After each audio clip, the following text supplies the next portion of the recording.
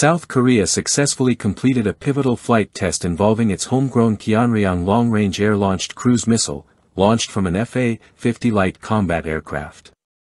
This critical test, announced by the Defense Acquisition Program Administration, DAPA, 2 days later, demonstrated the missile's ability to safely separate from the aircraft during flight, validating its aerodynamic integration with platforms beyond its primary launch vehicle, the KF-21 Borame. The test occurred at Sation Air Base and marked a significant moment for South Korea's defense industry. Although the Cheonryong was originally conceived for deployment on the stealth-capable KF-21, this exercise proves the FA-50's suitability as an interim testing platform. The adaptability of the missile to various aircraft expands operational flexibility, both for domestic deployment and potential international use. Engineered by South Korea's Agency for Defense Development, ADD, in collaboration with LIG Nex 1 and Hanwha Aerospace, the Cheonryong is a cutting-edge weapon tailored for high-value, deeply fortified enemy infrastructure.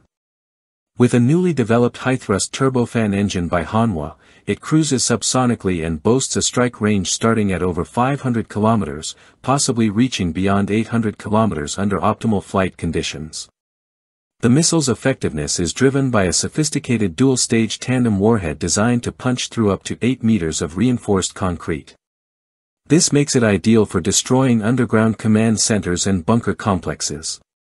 Its precision strike capability comes from a hybrid guidance suite combining TIRCM, inertial navigation, satellite positioning, and imaging infrared for terminal targeting. The result is a near-pinpoint accuracy, with a circular error probable, CEP, of just 1 to 2 meters. Designed with low observability in mind, the Cheonryong incorporates radar-absorbing materials and a minimal radar signature airframe, maximizing its survivability in heavily defended airspace.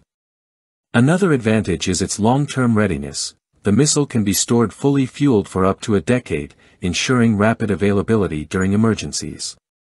While the Cheonryong is optimized for internal carriage on stealth fighters like the KF-21, its design also supports external mounting, broadening the range of aircraft it can arm. This modular approach adds tactical versatility and strengthens its appeal on the global arms market.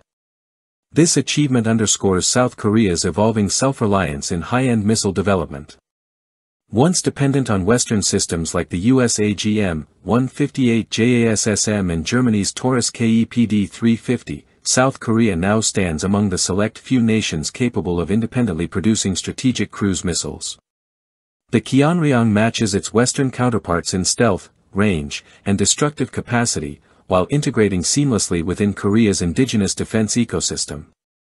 Beyond technical parity, the missile's cost-effective production and platform versatility position it as a strong candidate for export, especially to allies seeking high-performance munitions without dependency on US or European sources.